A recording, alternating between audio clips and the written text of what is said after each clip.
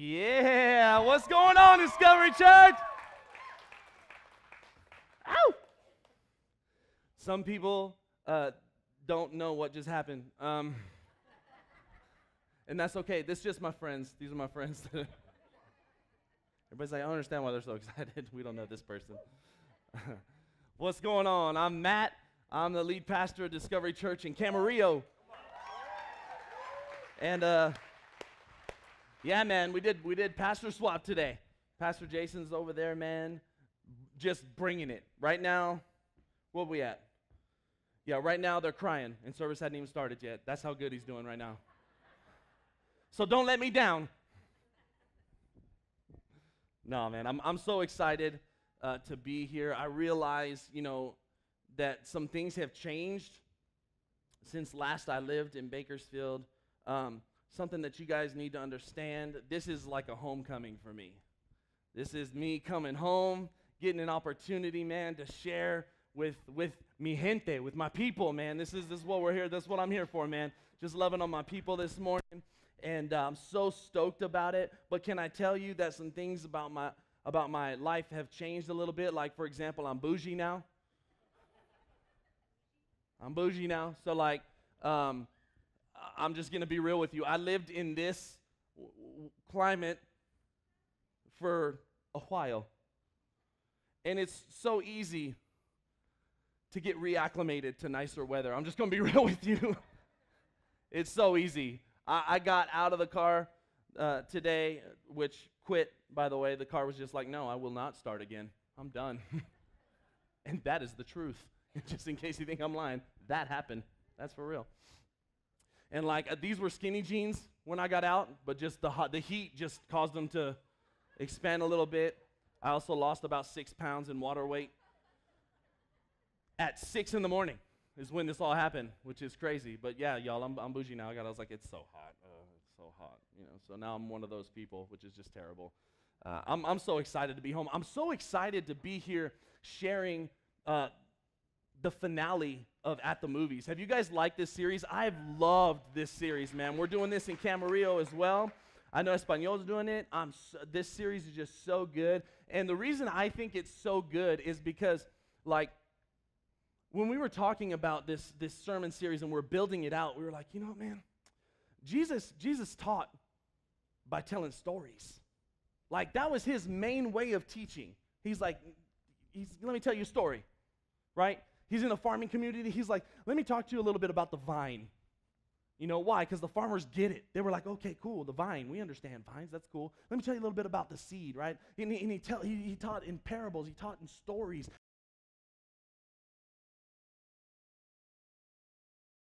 To today's climate. Because today's society, we don't have no more nanas. We don't have no more nanas that tell stories anymore. Y'all have a nana I got my nana tell stories, right? Nanas tell good stories, man. They tell the kind of stories. You don't need no snacks. You don't need popcorn. You don't need candy. You don't need a soda. You don't need to get up and go to the bathroom in the middle of the movie. You don't need none of that. Because Nana tell you a story that's so good, it'll compel you to just stay. Tell me about when there were no cell phones, Nana. Tell me about that one time where you had to dial like this, Nana. When you messed up, it was the worst thing in the world. What are you doing? I'm waiting, because you can't just pick up and go. It'll remember what you just dialed. But we don't have a lot of that in our culture today. We don't usually get around a fire and tell stories. What do? We go to the movies. Because we enjoy a good story. We just want it told in the way that we like it. We want it in a rom-com fashion. We would like to go, aw, and laugh a little bit. Preferably, it could be done in about an hour and a half. And we would like some snacks. If there is not air conditioning, we will not go to that movie. That's how we prefer our stories today. And so I thought, man, let's do this, man. And so I'm so all in with the At the Movies series, and I'm so stoked to be sharing about Wonder Woman. How many have seen this movie? Come on. Yes, okay. Wow. How many have not seen this movie? Raise your hand, you haven't seen Wonder Woman. What are you doing with your life? What are you doing? Go watch Wonder Woman. I'm not a rich man. I'm not going to say I'll pay for you. I'm not going to pay for you. Go on a Tuesday.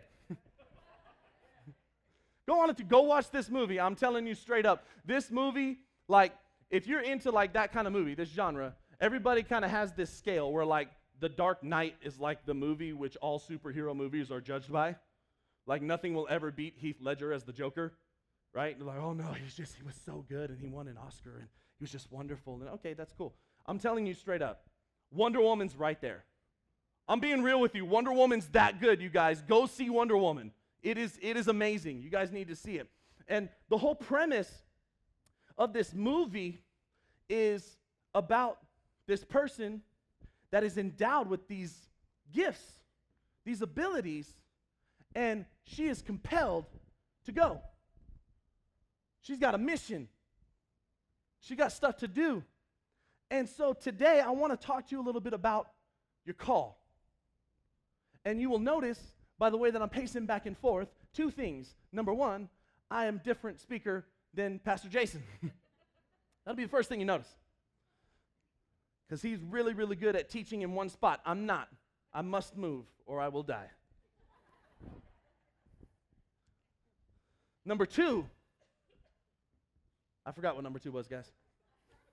I'm just kidding. We're going to unlock your call today. We're going to unlock it. We're gonna find out what keeps you from the call. Because we have a tendency as human beings to build barriers. A lot of the stuff that keeps you from your call, it's not a God thing. It's not a God barrier. God barriers don't keep you from your call, right? It's something you put there. So it's barriers in our lives that keep us from our call. Let's go to Matthew real quick. Matthew chapter 5 says this. It says, you're the salt of the earth. He's telling a story again. You're the salt of the earth. What good is salt if it has lost its flavor? Can you make it salty again? It'll be thrown out and trampled underfoot as worthless. You're the light of the world, like a city on a hilltop that cannot be hidden. No one lights a lamp and puts it under a basket. Do you know why they didn't do that back then, Tony? Because it would start a fire. Because it's stupid. That's why. He said stupid from the pulpit? Yeah, I did. Why? Because sometimes people are stupid. Sometimes listen, hey, I love you. Sometimes you do stupid stuff. Sometimes you guys are stupid. Sometimes I do stupid stuff. Sometimes I'm stupid. It happens. We don't light a lamp to put it under a basket. Instead, it's placed on a stand where it gives light to the whole house. In the same way, now we're tying in the story. I just told you a little bit of the story. Now let me tell you how that applies to your life, right? This is the way Jesus taught. The same way, let your good deeds shine out for all to see so that everyone will praise your heavenly Father. The basket in that parable is the story of the barrier. The basket is the barrier in that parable. And the barriers in your life are not there, again, because God put them there. They're there because He lit a light in you and you put a basket over it. For whatever reason that may be. And we're going to look at some different reasons. Let's get into it. Let's look at some. In my opinion, the barriers that keep you from doing what God has called you to do 100% have to do with your point of view. 100%. So the first barrier I want to talk about is this. You have a wrong view of yourself. You have a wrong view of self. That's the first barrier that you deal with. Wrong view of self, whatever that might look like in your life. Maybe it's doubt. Maybe you tried something before and you got burned or it didn't work out. So now you doubt. Right? Maybe it's fear. Maybe God's asking you to, step out in faith and do something crazy and you're like, nope, not going to do that. You didn't give me wings, not going to fly. Maybe it's pride. And this one, man, I was talking to the worship team. The worship team's so amazing, you guys. They are. They're so amazing. And I shout out to them because like 3 days ago, I sent them a text and I was like, hey, could you guys do All the Poor and Powerless? Because it really goes good with what we're talking about. And you know what? They were like, on it, done. They killed that song. I love that song so much. And Drew starts hollering at us for no reason at the end of it. And I'm like, yeah, yell at me. I love it. But I was talking to him before the first service, and I said, you know what, guys? You guys are faithful in your giftings and in your talents, and you serve, man, and you are doing something for God every single week, sometimes every single day, what it takes to do what they're doing. Every single day, man, they're faithful in serving, but there is another plane that God wants you to step on. There's another rung to this ladder. There's another step. There's a next step. Even if you're serving, there's a next step for you. But sometimes you will allow barriers to stop you. Pride is a huge barrier in the church. Now, I'm talking about the church. I'm talking about church people. So all of you people that claim to know Jesus, I'm talking about you. I'm talking about us, okay? Why is that? Because we get so focused on our giftings and abilities and what we can do that as we are doing them unto the Lord, we're accepting all of the praise for it. We're accepting all the credit for it. Really, we're doing it because we're good at it. But God's inviting you to go another level. God's inviting you to a next step. The next step in your service is serving from a place where God gets all of the glory. So we want to break down this barrier of pride. We want to break down the barrier of insecurity. Man, wrong view of self. Maybe it's because you're insecure. I'm not built that way. Maybe that, I don't know. Maybe that's you. First Peter says it like this, and Peter said lots of stuff, you guys. Peter said, he was just crazy. Look what he said. He said, you're a chosen generation, a royal priesthood, a holy nation, his own people, that you may proclaim the praises of him who called you out of darkness into his marvelous light. And we take that and we twist it, right? We take that and we twist it and we go, you got it backwards, man. I'm a royal priesthood. You don't even know. You can't tell me what to do. We act like that toward our bosses, you know. You can't tell me what to do. I'm a royal priesthood. Don't you know I'm chosen? Don't you know he pays you? You better do what your boss says. Well, God will get me another job, okay? God really would like for you to do good at the job you're at, but okay. We allow these barriers, man. Wrong view of self. You know what else? Wrong view of others will keep you from doing what God has called you to do. You get a wrong view of others. If you're like me, sometimes people upset you. Oh, nobody else? Okay, that's cool. That's cool. It's not lonely out here. There's a lot of us. You're just not being honest. People make me mad. People make me mad sometimes. Ugh. And that wrong view of others, when I get in that space, you know what it does? It puts me in a place where I feel like they don't deserve to hear what I have to say. They don't deserve it. They don't deserve it. You got enemies in your life that you won't share Jesus with. You won't be Jesus with them. Why? They don't deserve it. They don't deserve me being nice to them. They don't deserve me being Jesus to them. Now, I'll be Jesus to everybody else, but I'm not going to be Jesus with them. Do you know her? You must not work with her. They don't deserve it. You know another wrong view of others is they won't listen. Anybody ever feel like that? Man, coming from my background, I feel like that all the time, you guys. I was not raised in church. And so I'm expected now. You guys, we are so blessed in Camarillo to have the team that we have, and I would venture to say that literally 98% of our team has known God. A lot of them have been just raised in church. And God has asked me, somebody that didn't even believe that God existed 17 years ago, to lead these people. And you know what I do sometimes? Sometimes when I have the wrong view of others, I go, they're not going to listen. They won't listen. I say no for them. Some of the best advice that I was ever given in my life was never say no for somebody. Never say no for somebody. I was 18 years old and an atheist and a smart one. I was one of those people that was a smug atheist. I would tell you why and how and do math and stuff in front of you and show you why God didn't exist and all this stuff, right? And the truth of the matter is really I had taken some things in my life very personal. I've been through things that you guys couldn't even imagine. And that's just the truth. And I could not believe that there was a God in heaven that was good, that loved me, that had something for me to do, that had a call on my life, and he would allow all of this trash to happen. There's no way you could convince me that God existed. And then I had this little annoying friend. She would get on my nerves. Because every time I saw her, she would invite me to church. And when I say every time I saw her, listen, I know I'm an atheist at this point in my life. I know you only have church twice a week. You have church on Sunday, and you have some kind of midweek something that you do. Okay? That's cool. You guys do your thing. Right? I'm going to go have a life. That's how I would say it. I was mean. She would ask me every single day, hey, Matt, would you come to church with me? No. Hey, Matt, why don't you come to church with me? No. I took pleasure in saying no. Matt, come on, man, come to church with me. Not going to do it. Not going to happen. I must have said no a million times. And then she asked one more time. And I said, look,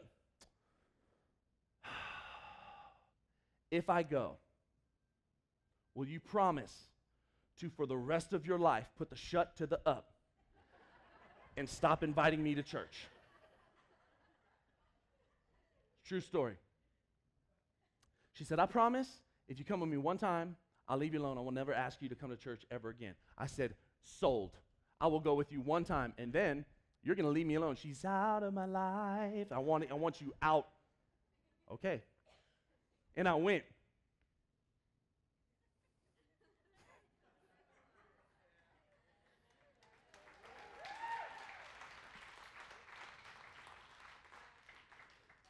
Can I tell you why people are clapping right now? Because it doesn't matter what your viewpoint is. God's got a call on your life. Never say no for somebody. When you have a wrong view of others and you say, man, they'll never listen. I've asked them a million times, but what if you asked them one more time and they said yes? You never know who you're inviting to church.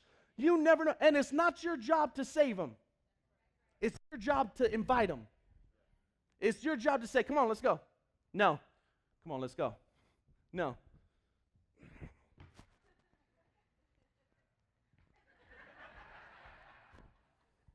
However you got to get them here, man. You love them into church.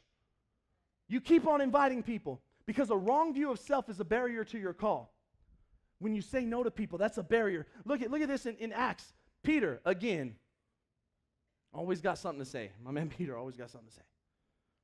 He began to speak. Now, at this point in time, Peter's at this house of this dude named Cornelius. And at this point, Peter is feeling like he knows Jesus pretty well. Jesus has ascended into heaven.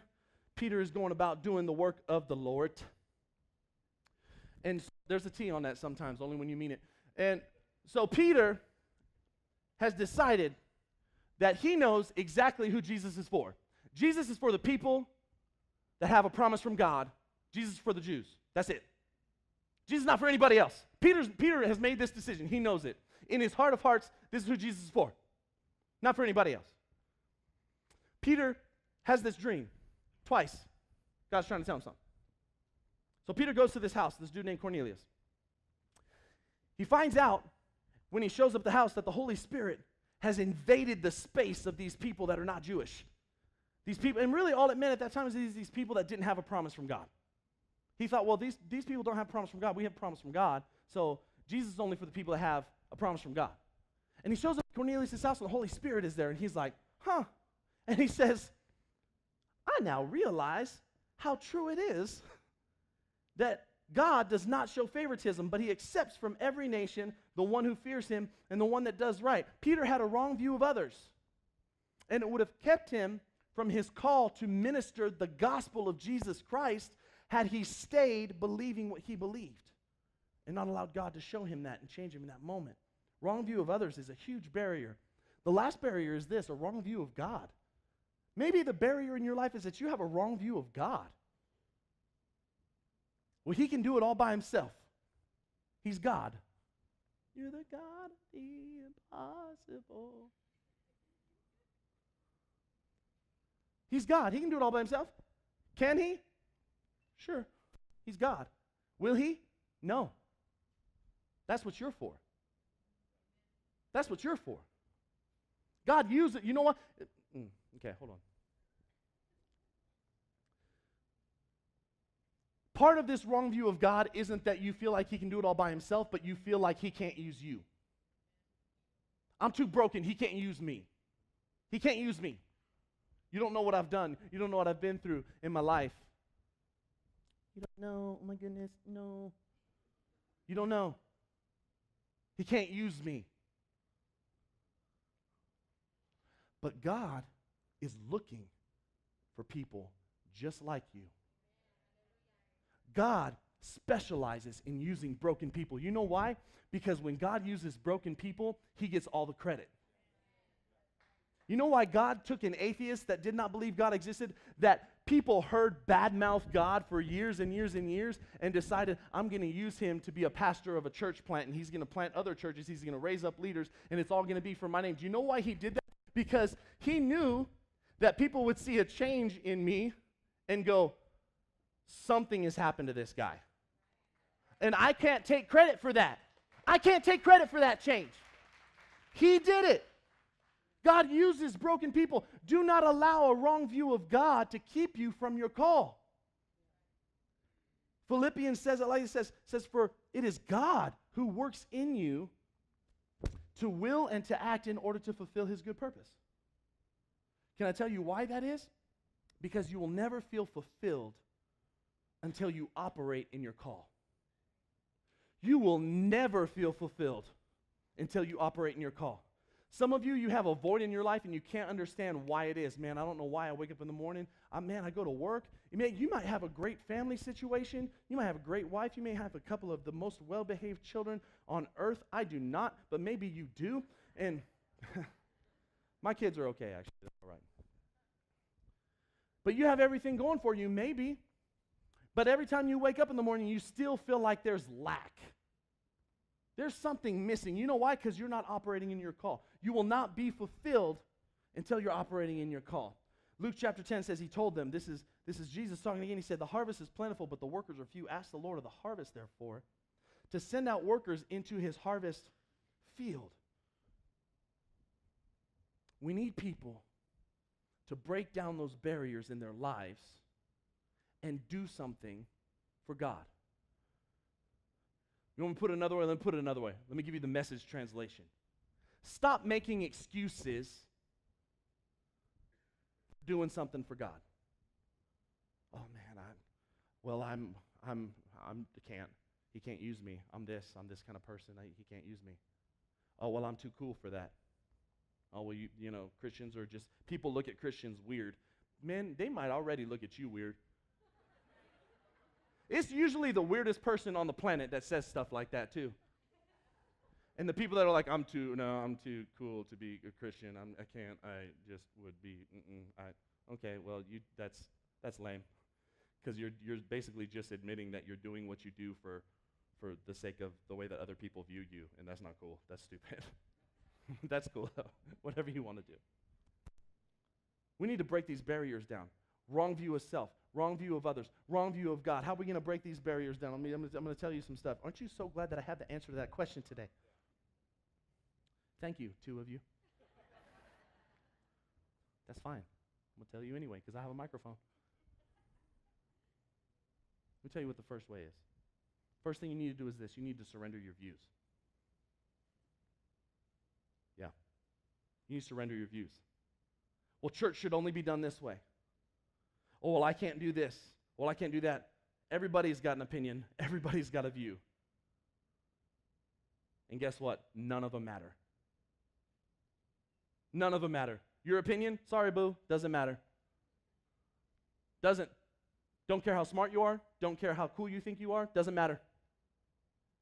When it's standing next to God, your opinions, your point of view does not matter. So you might as well surrender it. When you surrender your point of view, look, I'm going to give you a Jesus example, okay? People like to use all these other stories too and talk about people like Peter. I love talking about Peter. I love talking about all the different broken people. Let me tell you about Jesus. Because Jesus, the man, was in a garden knowing that he was about to be killed. Knew it. Imagine that, by the way. Imagine that. Imagine you know exactly how you're going to die. You know the moment that the last breath is going to leave your body. You know exactly what every single person is going to do to you on the way. So Jesus, just like every single one of us would do, says, okay, Father, everything is possible for you. Take this cup from me. Don't make me have to do this. But then he says something that probably none of us would say in this moment. And he says, but you know what? It's not about what I want. Let your will be done. Let your will be done. And this moment of Jesus' life is the moment of the greatest strength that he ever showed as a man. As a man. Men, let me talk to you for a minute. You think you're right all the time, right? All the time. Got the right answer. Stuff breaks in the house, go find daddy. Right? It's true. That's not real strength. Knowing how to drive a stick shift, that's not real strength. Knowing how to change your oil, that's not real strength. We need to redefine what it is to be a man. Can I tell you what a real man can do? A real man can surrender his point of view when he realizes that it's the wrong point of view. And Jesus in this moment says, you know what? It's not about my point of view. It's about yours. It's about yours. And true strength and true holiness and true proof that you desire to answer God's call in your life is that you operate from a place of surrender to his plans. Not my will, God, but yours. You need to surrender your views. And then after you surrender your views, you need to change your perspective. Every morning that I get up, I cannot see. You want to know why? Because I can't. That's why. I don't have a smart answer for you. Because one day I was 14 years old and I couldn't see. That's how it happened. Like that. Now, I could get up and I could operate. I could take a shower. I could get dressed. I could go get in the car. And I could drive the streets of Bakersfield. You guys probably wouldn't prefer it that way. But every morning, I make a choice to change my perspective. And once I change my perspective, I see things a lot more clearly. You still might not like my driving, but you feel a lot safer at least.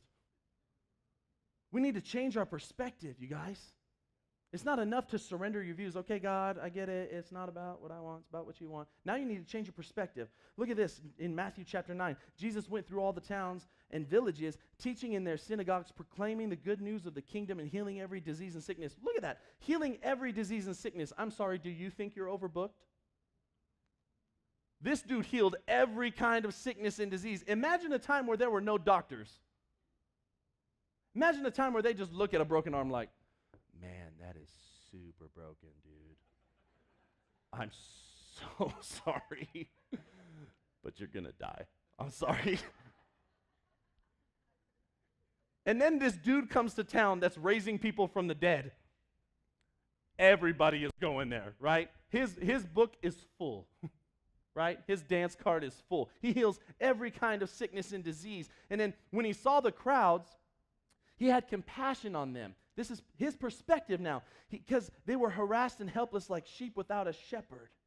When you change your perspective in life from self to others, you'll begin to see people the way that Jesus saw people. And when you begin to see people the way that Jesus sees people, your sense of urgency will rise to reach the lost, to reach out beyond your comfort zone. And you'll begin to take action. Guys, for too long, hope has been a noun in the church. For too long, we've been talking a lot about hope. Like it was just a person, place, or thing. Hope. Hope doesn't wish it would. That's not what hope does. Hope is a verb. Hope is action. Hope, true hope. Change your perspective on what hope is. True hope takes action, produces faith, and faith can move mountains. True hope creates substance and evidence. Faith is hope in action. Faith answers the call. Faith doesn't wait for something else to act in its place. We need to change our perspective because faith says yes. And the last point I want to say is this. After you've decided that you're going to surrender your views, you're going to change your perspective, you need to say yes to the opportunities. Because they're coming. They're coming. The opportunity to say yes to something is coming. Let's go back to Matthew in the 28th chapter. Jesus said, therefore go. Y'all can read the rest of that if you want to. But really, I put it there for those words. Therefore, go. It's not enough for you. You ain't doing nothing for God sitting in this church this morning and every Sunday and saying, okay, I'll surrender my views and I'll change my perspective, and then sitting there. Hope needs to move you to action. And I would challenge you to say that you've not surrendered your views and you've not changed your perspective if that's how you feel. If every time an opportunity arises to say yes to God, you say no because it's more comfortable. Isaiah 6 said, then I heard a voice of the Lord saying, whom shall I send and who will go for us? And Isaiah said, here am I, send me. Send me. He said yes to the opportunity. Can I tell you something? This is the coolest part to me. In Wonder Woman, there was a lot of really cool fight scenes and stuff, and Chris Pine was really funny in it. I think that's his name. It's really, really funny in it, and it was a good movie. But those of you that don't know the story about Wonder Woman, she comes from this isolated place, and there's like a protective bubble. You know, it's this island out in the middle of nowhere. There's a protective bubble around this whole island. Nobody really can, goes in or out, and they're sitting there. And there's some of the craziest, most awesome warriors on the face of the planet. And they're all these crazy, Amazonian, tall, giant women fighters that are just totally amazing. And the world gets in to this bubble.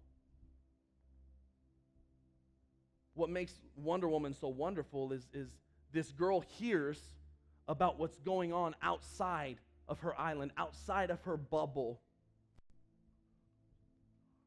And she tells the people, I got to go. I got to go. And they try to compel her to stay.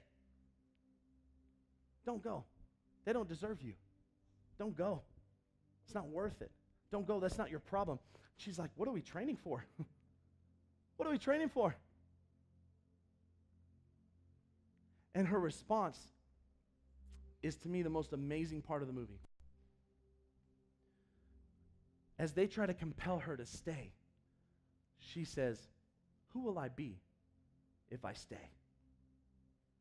Who will I become if I... Let me ask you that question today. In the midst of everything that's happening in your life, the throes of your life, maybe your life is perfect. Doubt it, but maybe it is. Now that you know what you know, who would you be if you stayed right where you were at? Who would you be if you chose to stay, knowing that you've been compelled, invited, charged, commanded to go? Who would you be? What does that make you? What does that make us?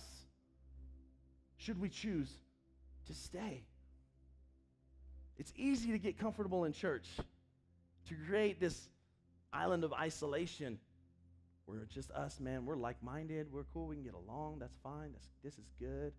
Man, if people come in here that don't know, it's going to get they're going to say the wrong things and make me feel uncomfortable. And I don't know if I like that. But who will you be if you stay? Who will you be if you don't do what God has called you to do? Every single person under the sound of my voice in this place today, you have been created for a call.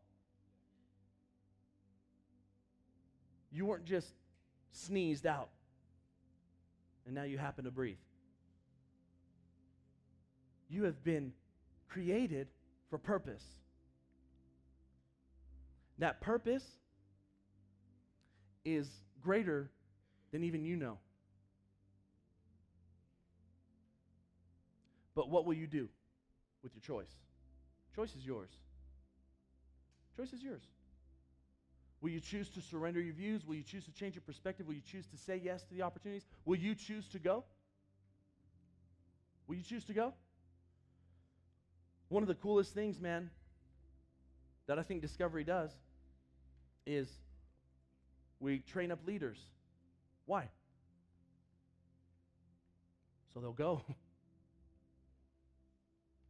So they'll go.